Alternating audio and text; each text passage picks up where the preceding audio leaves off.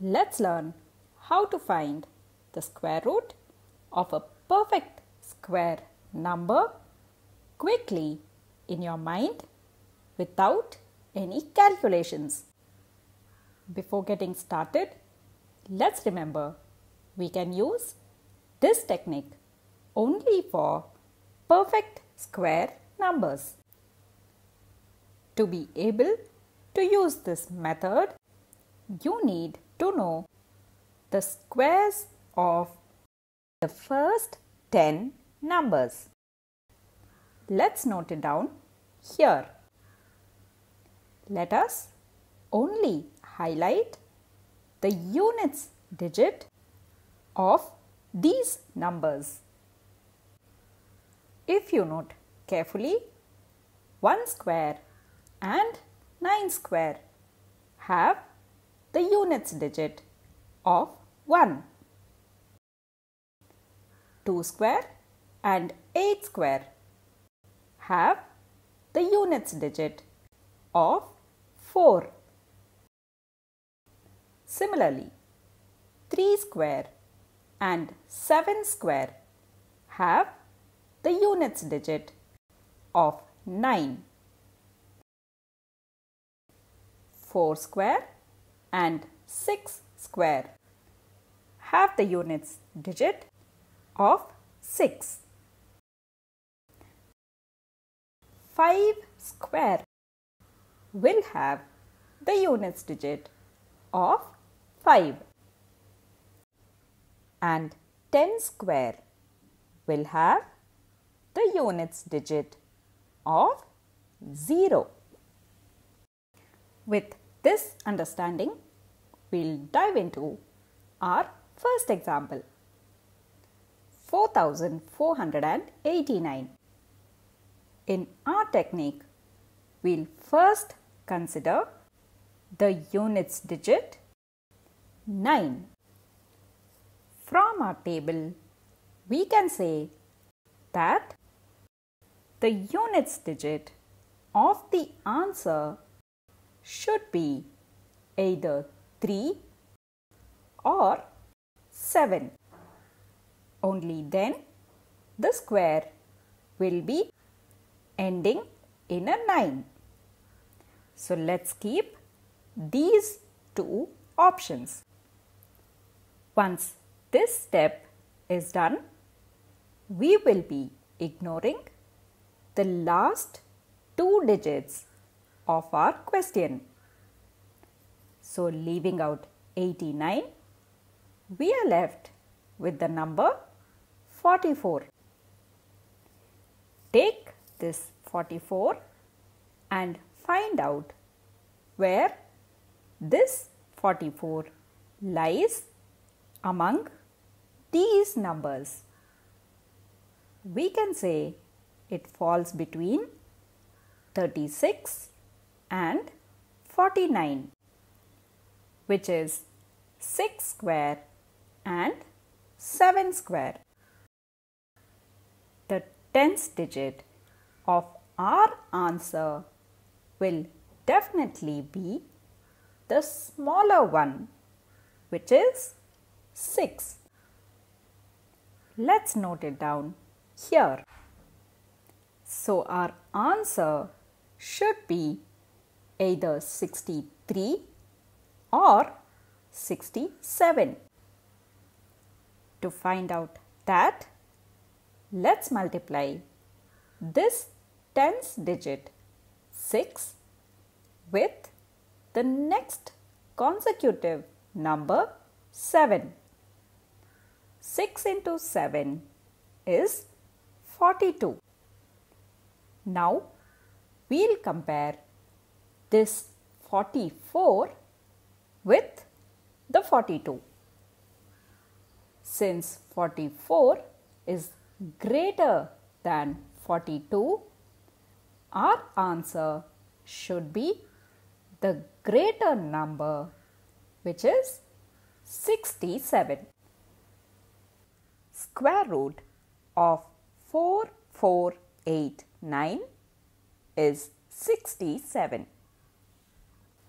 This method initially seems a little confusing, but let's do some more examples to make it easier. Next example, the square root of 5041. First step, take the units digit 1. So you could either have 1 or a 9 in the units place. Let us note it down here. Now cut out the last 2 digits and consider only 50. 50 falls between 49 and 64, which is 7 squared and 8 squared. Remember, we'll consider only the smaller number, 7. So our answer should be either 71 or 79. To find that out, let's multiply this number 7 with the next consecutive number 8. 7 into 8 is 56. Since 50 is less than 56, our answer should be the lesser number 71. So square root of 5041 is 71. Next example, 8836. The units digit is 6, means we can have either 4 or 6 in the units place of our answer. Next, let's cut out the last 2 digits 36 and consider 88. 88 falls between 81 and 100, which is between 9 square and 10 square. Let's consider the smaller number 9. Our answer could be 94 or 96. To find that out, let's take this 9 and multiply it with the next number 10. 9 into 10 is 90. Since 88 is smaller than 90, we can say that the smaller number 94 is our answer.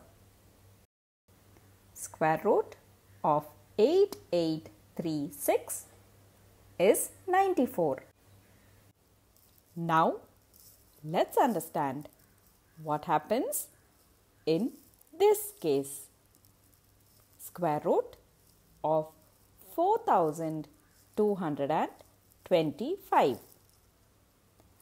The last digit is 5, which means the units digit of the answer will be only a 5.